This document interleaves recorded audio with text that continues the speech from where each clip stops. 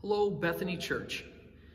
I'm Pastor Joe, and I want to welcome you to our online message and online service. We look forward to a live stream that's fully stable, and we learned just this week that we had an internet provider issue. So if you're watching this later, that's why we couldn't show it. We should be up and running by Father's Day this coming Sunday. Here at Bethany Church, we believe in a life-giving God that allows us to cross boundaries and bring His gospel and bring His truth into our world. And we are excited about what He's doing here at Bethany. We have some things in mind, from our children's ministry to our youth to older adults. We have a summer mission project coming up later on in August. There's things happening here at Bethany, and we hope that you can be a part of the fellowship. But until then, this online platform allows you to know a little bit more about the Word of God and how He loves people. We've been going through a series on the book of Esther, and this week we're calling the whole series, by the way, the whole series is called Reversals. But this particular week, we're using math as a background. God is the God over everything. He's over every situation. We're using the greater sign, as in math, greater sign, to communicate how God is greater than. He's over our circumstances. Would you pray with me as we look into God's Word? Dear Lord, we thank you for the opportunity we have to know and understand and be who you want us to be. God, you created us with purpose and with a vision, with an idea of what we might be in mind. I pray, Lord, that you help us seek that, seek your will, seek your face. We put this season and this time in your hands. I pray that you would allow your word, the word of God, to infiltrate, to permeate our hearts, to help us understand how you are the life-giving God. We thank you for this word in this time. In Jesus' name, amen. Well, I have a math story to begin with. I'm embarrassed to tell it, and at the same time, it means a lot. Now, maybe you know something about math, and maybe you're even good at math, or maybe math was something that is you so would like to just completely forget about it. Well, this math story might be for all of you. When I was a sophomore in high school, I was in trigonometry, and I don't even remember my teacher's name. I remember we had a test one day. And in trigonometry, you think about sines and cosines and tangents. You use triangles to understand our world better. There's a lot of cool things that trigonometry can teach. But honestly, if you were to ask me what an equation tells you or how to use trigonometry to solve anything, I would have to YouTube something to figure out what it all means. But I will never forget what happened one day in trig class. It's going to carry with me the rest of my life. And God is over what happens in trig. So in math, basically, if you get a concept, if you understand it, it's easy, it's simple. But if you don't understand it, it is impossible. Up until that time, math had come easy to me. I didn't need any help. Tutoring was not for me. I didn't need it. And then trig happened, and I was starting to struggle. So one day in class, rather than just fill in the answer and maybe get it wrong, I looked over at Chad Johnson's paper. And I don't know if he had the right answer or not. The important thing, though, is that my teacher saw me cheating. And I will never forget how that felt. Now, as I recall, the teacher didn't downgrade me. She didn't throw out my test. She may have even let me retake it. I don't remember the academic side of it, but I can remember this, how I felt and what it was like to know that I had cheated, and the feelings that came over me. Like, you know, I still, to this day, when I think about, my hands can get sweaty and just nervous and drunk. As much as I've grown and changed in my life, and I've forgotten most of the things I've learned about trig, I will never forget how I felt that day. God used ordinary circumstances in a trig class to teach me what I most needed to know about life. And I will never forget what happened that day. Today we're talking about how God is greater. He's over everything. He's greater than anything that we might face. In the book of Esther, we see how he uses ordinary circumstances to complete his process in his way within the life of his people. The overall series in Esther is on reversals, how God uses the time and place, the things that we're in, to get to a new place for his people and for individuals. And we learned last week how in the book of Esther, some people discredit, they don't believe it should belong because there's no mention of prayer, there's no miracles, and most significantly, God is not mentioned one time in the book of Esther. And yet it's included in the Bible. And I believe that it belongs in the scripture, and it's more relevant today than ever, because as we look around in our world, God is not always present. We can't see him.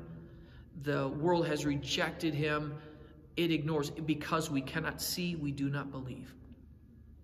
Today, in this message, is a reminder that while God may not seem to be present, we may not see him, he is greater and he is over everything. To help us understand how God is over everything, I'd like to point out 3 areas where he's over. The first thing he's over is he's over history. God is over history.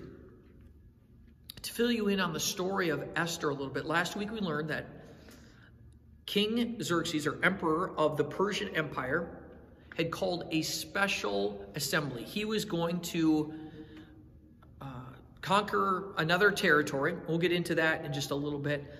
And in the process, he demanded his queen to come up in front of this royal banquet they had with lots and lots of alcohol, with hundreds of his leaders present, all drinking heavily. She was asked to come and be present. She refused, as a surprise to no woman anywhere, that she would refuse to walk and parade in front of a bunch of drunk men. In the process, a little later on in the story, Esther is brought, and we'll talk about that. But what happens next, and the whole reason why we have Esther, is later on in chapter 3, we're told that a man named Haman, an Agagite, was going to kill Mordecai, Esther's cousin. We sort of see him as an uncle, but he was really a cousin.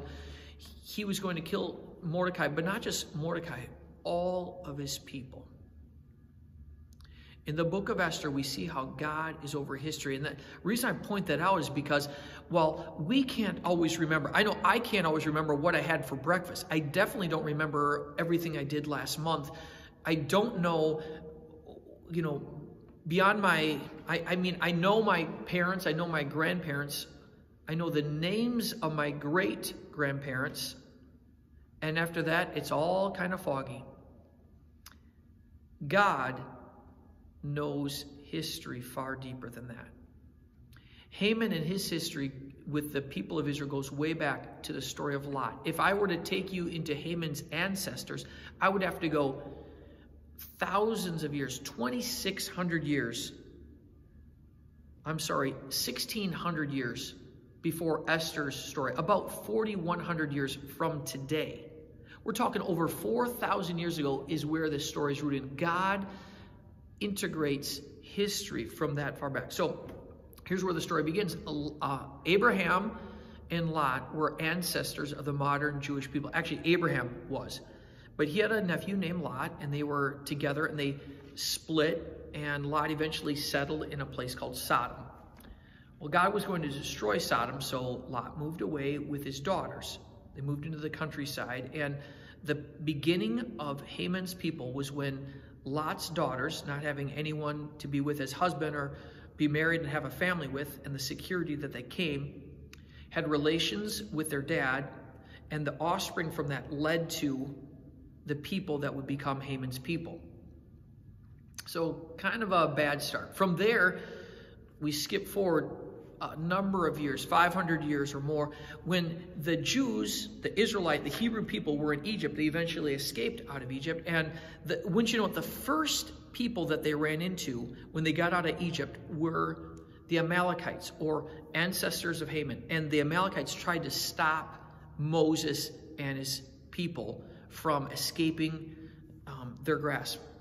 God's over history, so what did he do? He led the people of Israel to come in conflict with the Amalekites, and they fought against them. And that story you might remember from your old Sunday school classes. That's the story where Moses, in order for the Israelites to have victory, Moses would have to keep his arms raised. Of course, after a while, his arms got tired, so he would droop his arms. And so Aaron and Hur would raise his arms up to help him stay under control. They had a great victory that day. There was more strife between the Jews and Haman's people later. Later, there's the story of a man named Balaam who had a talking donkey. Another story you might remember from Sunday school. And he was asked to call a curse. Balaam was asked to call a curse on the people of Israel. Couldn't do it. So God used that to speak out against the people that would hurt the Israelites. The last story in the history, again, hundreds of years before Esther, King Saul was given a chance to take on Agag, the king of Haman's ancestors. Saul refused to kill many of the people of Haman's ancestry, and they were set free. People of Haman's ancestry and the Jews have been fighting for centuries, and perhaps God knew all along this would be a problem, so he tried to stop that from being a problem, but it never happened. And so that leads us to Esther, where Haman was. God is over history. He understands the interplay between people. He understands how people don't get along because of their race, because of their background, because of whatever. They refuse to get along. He's over that history. He's over the world history. He's over your and my history. God is greater than our history. Also, there's a gap in Esther between Esther chapter 1 and Esther chapter 2. There's a gap there. There's a gap of about 4 years. And we're not told what that is, but by reading extra sources, Greek sources, there's a Greek historian that recorded what was going on in the Persian Empire. Do you remember that banquet we talked about originally? That banquet that King Xerxes had? It was to draw support from all the people, all of his provinces. And he could promise by the wealth that he displayed that if they would go with him to war against the Greeks, they would have great wealth coming back to them. This point in time in world history is when that little gap, the gap between Esther 1 and Esther chapter 2 happened. The king, showed off all this great glory and went off to war with the Greeks and lost. They went to Greece and they lost. So Esther chapter 2 happens, and you can read about that in Esther 2 verse 16. Then the 7th year of his reign, he came back, but Vashti was already gone. They lost a war. He doesn't have a queen. So his cabinet, his ministers, his people he counts on to understand his opinion said, King Xerxes, you're down. You just lost a war. You don't have a queen. You need to pick me up. Let's do a contest to find someone better than Vashti. So that's what they did. They held this elaborate pageant, if you will, and for over a year, these women from around the provinces were brought in to kind of speak, to become beautiful and become, all that was required. And Vashti was not invited. Esther was. Now I can imagine these officials, the cabinet members of King Xerxes, on purpose wanted to get rid of the outspoken Vashti and bring in a more meek and mild someone else.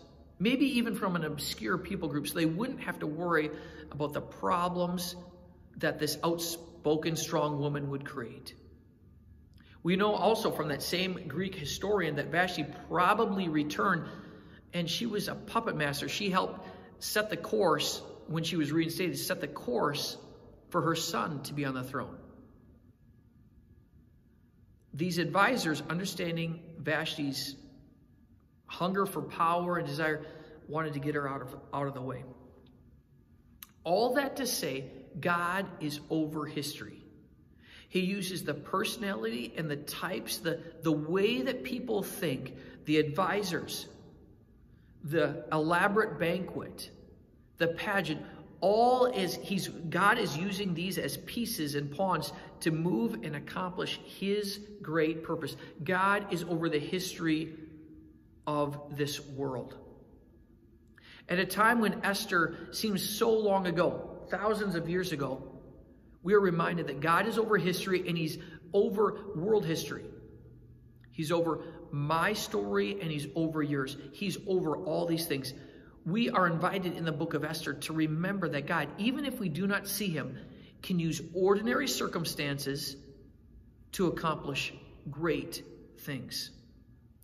Not only does God know his people's story, not only does he know the world's story, he knows your story and he knows mine.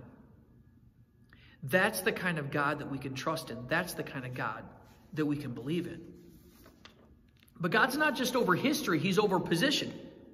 In Esther 1:19, we read about how God is maneuvering to get people in the right positions for his purposes. In Esther 1:19 it says, "Therefore, if it pleases the king, the advisors said to him, let the king issue a royal decree and let it be written in the laws of Persia and Media, which cannot be repealed, that Vashti is never again to enter the presence of King Xerxes. Also let the king give a royal position to someone else who is better than she." When God made people, he knew what was in them. And he allows us for choice, but he uses our choices to accomplish his purpose. The interplay of Vashti and King Xerxes shows how people maneuver, and God can use that maneuvering that we have and how smart we think we are to accomplish his purpose. When you watch the news, when you see what's going on in our world, you sometimes think, I think people are trying to manipulate the situation and get their way. I don't know about you. I read, I hear, I watch what's going on in our world, and I think there's more going on than what I see. There's more going on than what I'm being told. And the good news is, it's not just in the political realm. Our Father in heaven is greater than that. He's above that and beyond that. No miracle of God is required for him to put these people in the position that he wants. God uses this cabinet, this queen, this emperor, all these people to be moving around, doing all the scheming they might do to accomplish his perfect plan. In the equation of life, in God's math equation, in his new math, he is over position. As we read Esther, it is notably absent of commentary. We are told what happens, but we are not always given the reason why. And there's some questions I would like to ask. Okay, so Mordecai, your daughter or your cousin, but you're looking after her, she's about to become part of a king's harem. Is that really what you want? Is that best? How in the world is it that, God, you're using people that get drunk at banquets to accomplish your purpose? God, this doesn't seem to make sense. One of the things I learned through the studying of this, the people of Persia, the people of this time, believe that alcohol can put you in an alternative state. And I think we can see that today. Alcohol transforms your mind. Well, the ancients believed that alternative state was directed by the gods. So you drink a bunch of alcohol and you're drunk, you become in this state of the gods. You could make a decision while under the influence of alcohol, and if it still made sense when you're not drunk anymore, then for sure it was a good choice. These are the kinds of people that make decisions like that he accomplishes his purpose. Can I just say, I don't always understand how this all fits. I can't put it all together, but God knows what and why these things are happening. The book of Esther doesn't always give us the why, but we are told what happened. In the book of Esther, we can see that God is accomplishing his will and his way through the positions that people are in. And clearly he uses the righteous and the unrighteous. He uses both to do what he would have done. Our God is over all. Esther, she eventually becomes queen. And I would imagine when it first happened, it's like, why not? God is blessing his righteous ones. He's just blessing his people, and it's all good. And maybe that's why we think that originally happened. But as you read through the book of Esther, you realize there's going to be some difficult days coming up for Esther. Because of her position, God can do great things, but it's going to put her in a difficult spot. As we think about the position we are in, as we consider what is going on and why, we will not always know what or why God is trying to work things his way, or how it's supposed to work out, or why. These questions are not always known. Esther reminds us that God is over these positions. He's greater than these positions. We can count on him to deliver us. The last point that I can see out of how God is over, his new math is over, is in his timing. At the end of Esther chapter 2, we're told about how Mordecai ends up saving the Emperor Xerxes. Esther 2:22 and 23 reads, "But Mordecai found out about the plot to kill King Xerxes, and Mordecai told Queen Esther, who in turn reported it to the king, giving credit to Mordecai. And when the report was investigated and found out to be true, the two officials were impaled on poles." Now, just to an aside, clearly Xerxes is not a good man. He's a drunken king that parades his wife in front of people. He has a harem, and he impales people on poles. This is not a good man. But in spite of all this, Mordecai, becoming aware of the situation, tells about a plot that will kill the emperor and saves his life. Now, we could argue, why in the world does a good person, Mordecai, try to save a very evil person, Xerxes? But again, God's over position. He accomplishes his will and his way to do his thing. But also what happens in this story, what happens is the timing of it. Mordecai is not granted, at the time of this stopping of the assassination plot, he's not granted any special acknowledgement or reward. And sometimes, can we be honest, that's the way life is. We do the right things for the right reason, and it doesn't yield any benefit. Something that could or should happen does not happen. But in the timing of things, we have to remember these things. And Esther teaches it, and it was true 2,600 years ago, and it's true today. God is over timing. He is over all. Now, certainly sometimes it does happen in a timely manner, and God's principles do apply of justice and truth and the right things. But many times, can we be honest, it doesn't happen in that way. We're reminded in the book of Esther that he watched over King Xerxes, or Emperor Xerxes, as well as the people of Israel. He's working in God's righteous people, and certainly he is working in God's people. But is he working in the non-righteous people? Is he working on kings who impale people? Yes.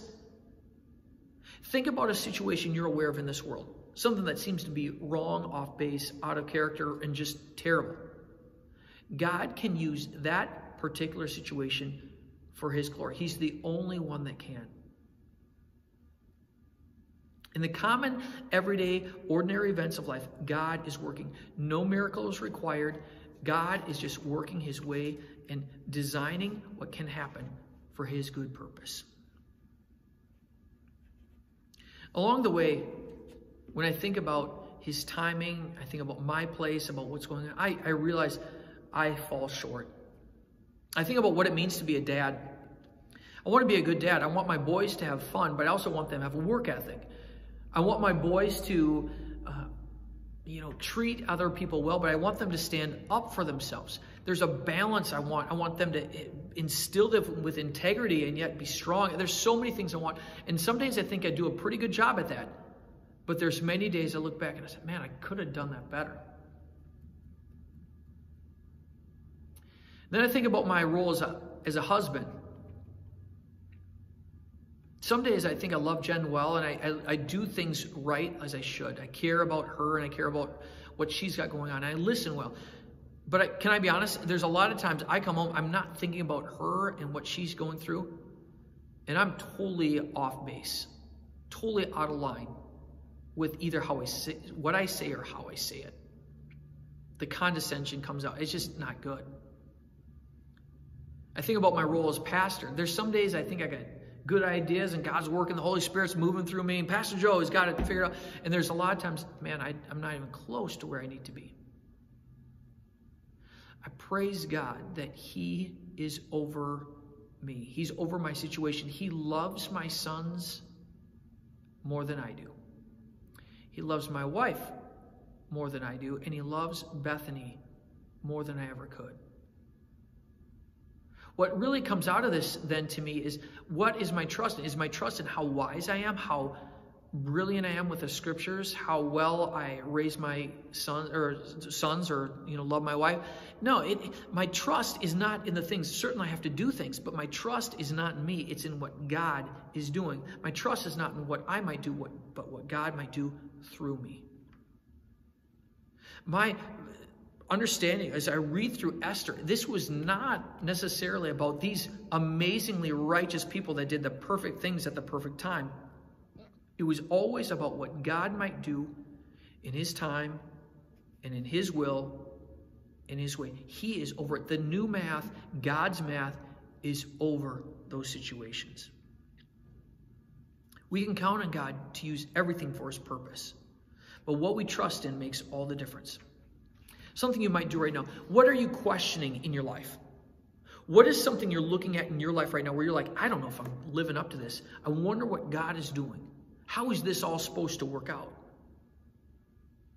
Those questions that we're asking may have been planted by our Lord and Savior, Jesus Christ. It may be planted by the Holy Spirit. It might be introduced into us for His glory. I would invite you to lean into those questions. Those times you don't know. Maybe it is God speaking into you to say, I know I can trust in you more. When I think about Esther's story, there's some things that I hope I live up to, and you can too. First thing is what we might know. We do not see the whole picture. So why are we even trying? Why are we trying to pretend like we know how everything is supposed to work? A little humility goes a long way in these cases. We can ask God to speak in and to us by realizing He knows what's going on and we don't. Might be how we think. God is behind us. His history goes back to Genesis, to 4,600 years ago. It goes into the future beyond what we can see. We can count on Him. But then finally, what do? We can choose God and we can choose faith for the situations.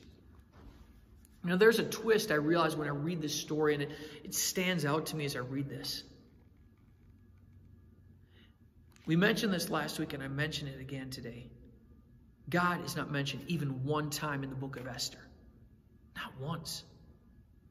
God is silent. And that's a very common problem for those that seek the Lord. A very common occurrence is that He is not there. I didn't make a mistake in saying that. That's the truth. Can I take you to Mary and Martha? Their brother Lazarus was on his deathbed. They found Jesus and they told him, you need to get here soon, because they had faith and trust in God like maybe we do. We believe that God can save from health. They told him, and Jesus waited 2 days to come and visit them. On purpose, He waited.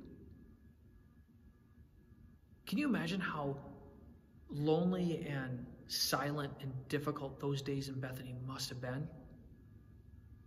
2 days is a long time to wait. Think about Moses.